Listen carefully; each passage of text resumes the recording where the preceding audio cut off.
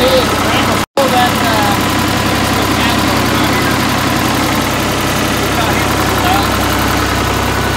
There's the old silage pit. And Papa put these silos in years ago. I remember as a kid, he used to run that old top unloader. And then that other silo where it's a sealed silo. This one unloaded from the top. It had a rig up there that they dropped down. And it dropped the solids down here, and he used it as a dryer type of solid. And the other one was like a harbor store. Here's the old 520. That's a kid. Me and Rob would be up there in the house. I remember waking up as a kid. I spent the night up here. Waking up as a kid. And Papa, that's what he always scraped the manure lot with, his old 520 Johnny Popper. As a kid, growing up as a kid, I'd always hear him out here scraping the lot off. He'd get that thing down to where that son of a butt. I know he used to have fun with it. I could tell. He'd get that thing pulled down to where you could count it. Count the pops, you know what I mean? And sometimes he'd kill it, but sometimes, most of the time, it'd make it. See all this manure lot and stuff, or all this cattle on there. And he'd feed them out there twice a day. And the cows would come up in here. Well, there's some old tractor. I ain't never seen that one before. That's something Randall's got going. He said there's one tractor got off his farm, but it was an International. I don't think it was a digger. That's something Randall Papa's got going on. But cows would come up in here and they'd feed them and stuff there and all that stuff, and then they'd come in the milk farmer up inside here. I'll bring y'all in there if it's gonna be crossing stuff. But here's where he used to feed them before he got a silo. Then he used this for pasture for years. And he had this old barn later in there. And that's a seal silo. Right there. And that thing, it would take back off the pressure, and it had an auger in the bottom. It would unload it. You'll be able to see in there now.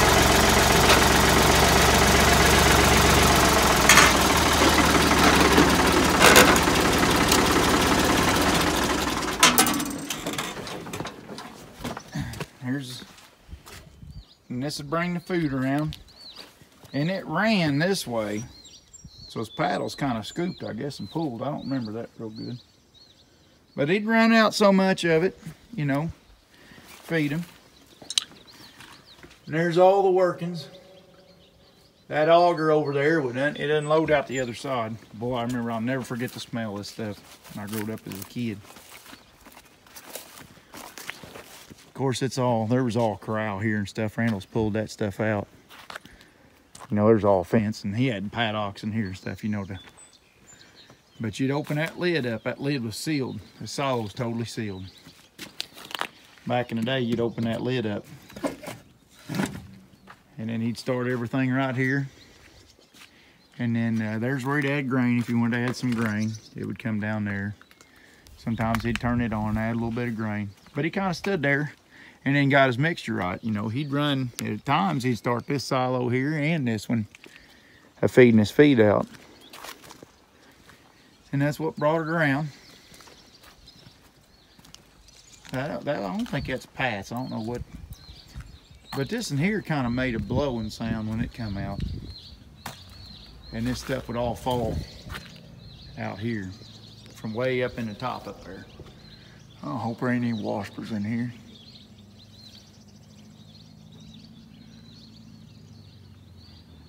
This is the rig. This rig was on a hoist.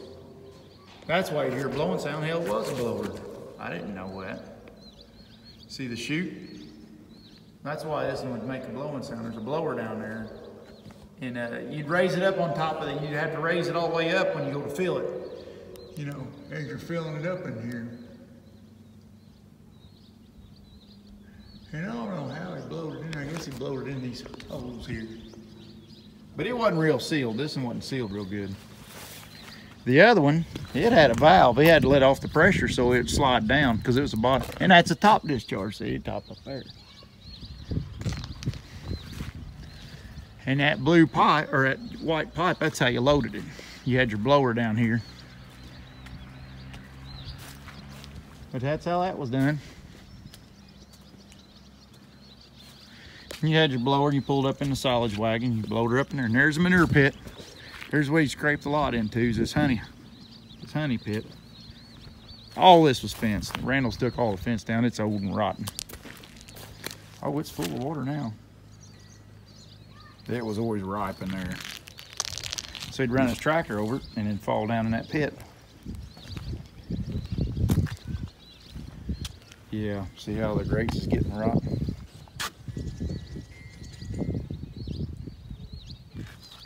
And then he had, in this hole was where his pump went, and he'd back his honey wagon up and load his honey wagon up. Now before them days, he would take the old tractor and he would bring it out and he'd put a poop wagon there, and he'd take it out, and them's all his fields and that stuff, and he'd spread it out, you know, so you're feeding your fields there and stuff, you know.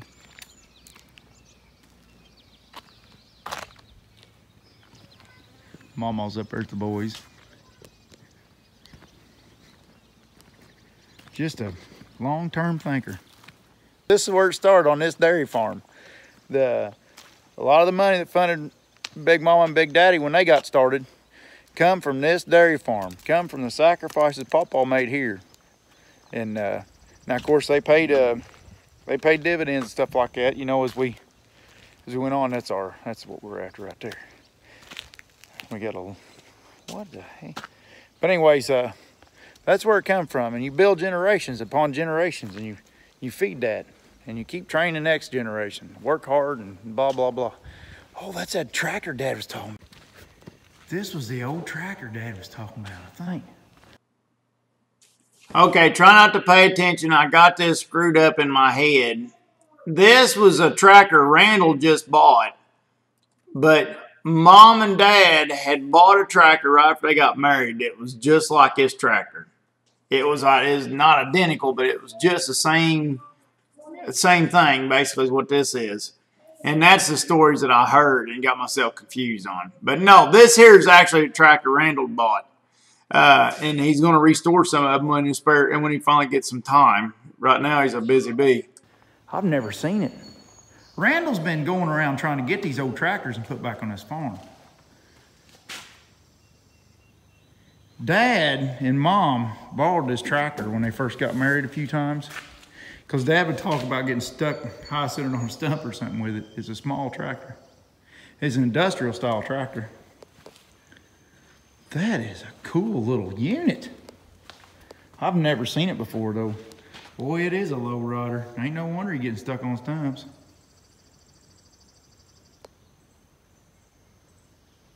Wow. That is cool.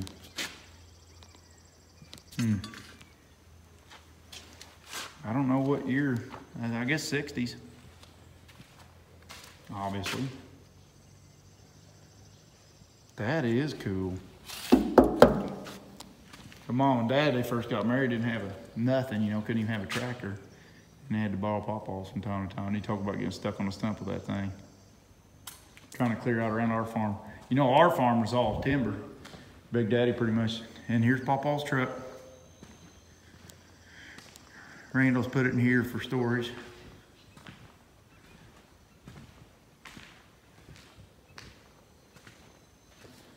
You know. And whenever you see that GMC, when we drove in, you seen the GMC sitting there. Mama and Pawpaw bought it new whenever. I'd say it's mid-70s truck, towards the late 70s.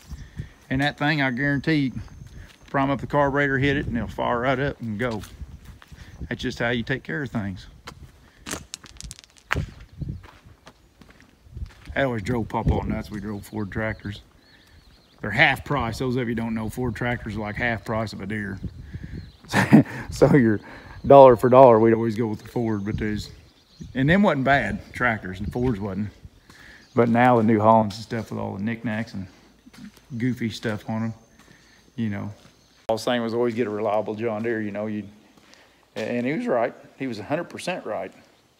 But it's more that attitude of building wealth, take care of something once you got it and build on it, you know. I don't know when this building went in. This was his silage pit. That's what he used to have, you know, before he got to silos. We used to put silage in. And I don't know none of the dates. I have to walk through here sometime with Mama. See how all the concrete was free-handed and stuff, you know. Everything was work. Everything was done, you know, pretty much labor intensive.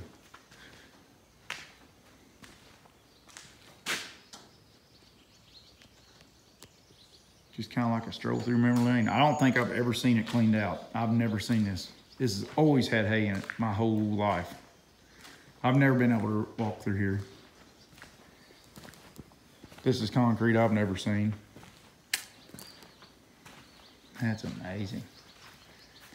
See, and this was, you know, you see here where you could pitch your silage down to the cows years ago.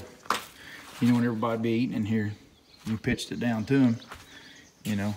This stuff wasn't here, see, these bars are put in later, but you know, they could get their heads in here and eat and stuff, you know. And then the same in the back here, so you just shoveled your stuff to it years ago. Or what have you, you know, you shovel it down to it till, you know, till later on, and you get your tractor and loader bucket it over there, you know. That cool? Well, let me get my grader blade and get out of here. Actually working on getting the tractor, getting our AC working. But the dryer's starting to stop up. Anybody in the know it's about 9 degrees out. I think it's getting time to change the dryer.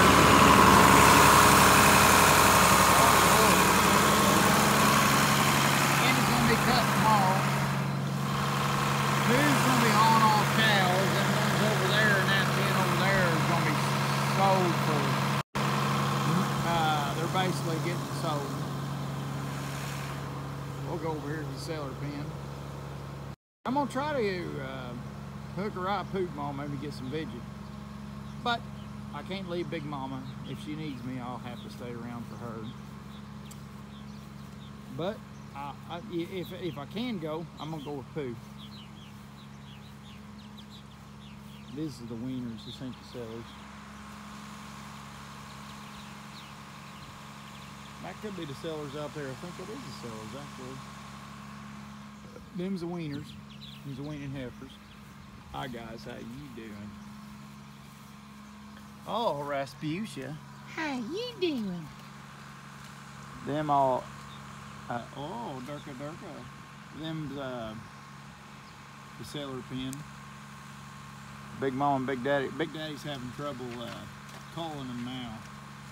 We're trying to keep the farm to a certain size, and now he's starting to cull good cows, so he's having trouble with it. But he'll make peace with it. We got good heifers coming along. Alright, let me get back to work. Granny's AC and all that stuff since I got home. And I don't know who's been fed. Alright everybody, this here, I wanted to share this with you. Now this tractor, I pulled all the tractor tires off and put these, we went and found some old turf tires and stuff somewhere and put on it, and got some different wheels and put on it. And I got the tires off of my service truck on the front of the tractor. So this is basically Junkyard's lawnmower is what this tractor is now. But this is the storage. But now I got all the tractor tires and stuff kept for it and stored, you know.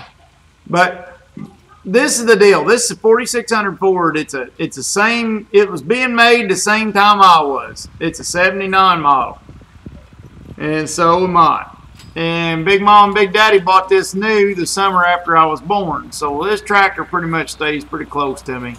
I'll keep this tractor close and always look out for it. Now that old grader blade, that sucker was used too much when it was new. But I'm just pedaling. This is where there I'm squalling at Mommy, I think, here in a second.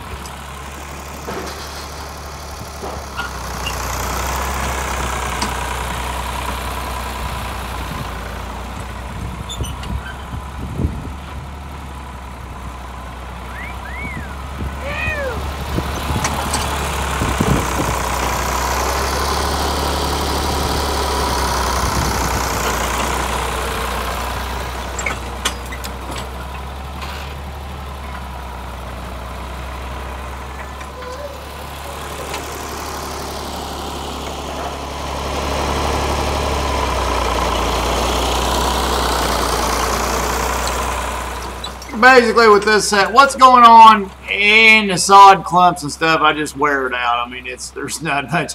Basically, but my job yesterday was to retrieve the grader blade and get it up here and get that worked in and stuff and put the grader blade up. And basically, this here is where they had to rerun the utilities after the hillside slipped. Any of you remember the big slide that I had there this winter?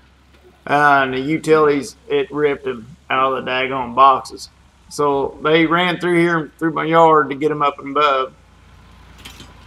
And since then, the trench has sank in, so I'm kind of running it down with my steer tire on the tractor and kind of working sod back and forth to get it in there. Just kind of, it looks like a waste of time. But I'm pretty sure that when it comes to earth moving, this is 3 times as good as the earth moving that Let's Dig 18 can do. I am for certain of that. But as far as my standards, it's probably not up to my standards.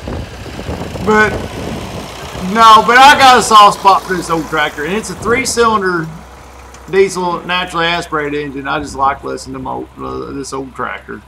I grew up riding on the fender where Calvin's riding right now, with Big Mama and Big Daddy driving.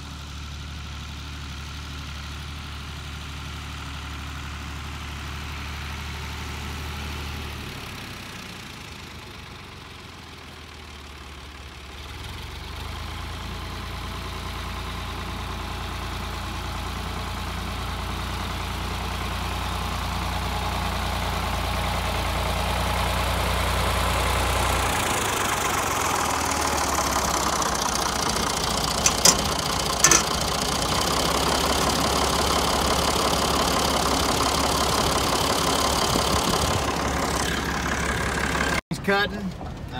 She got this field done over Shar, and that field done. And she ought to be coming up through here sometime here pretty quick. Her AC was temperamental when she started, and the daggone, every year that tractor sets through the winter, and in the spring the clutch don't want to kick in. Past 2 years it's done that. Take a daggone chainsaw wrench and smacked it, went to work, and she said it's been working ever since.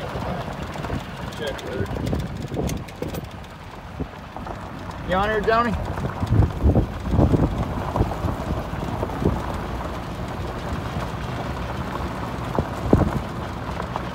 Bye, Johnny.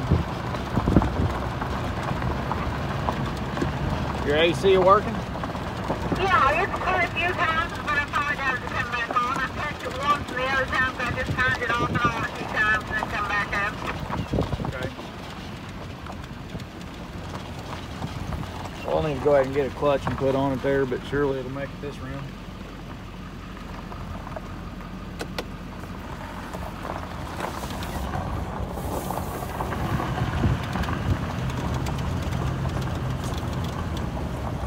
And here's the pad Big Daddy put up. We're actually, Big Daddy's actually found him a couple buildings he likes, store-bought method. We're probably gonna just get a store-bought building.